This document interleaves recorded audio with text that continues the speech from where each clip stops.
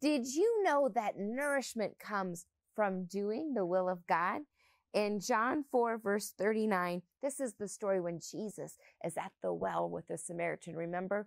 And the disciples come back with food, and he's like, I have food, you know not. And then in verse 34, he explains and he says, my nourishment comes from doing the will of God. So there is a supernatural nourishment that comes to your body from doing the will of God. It's so important.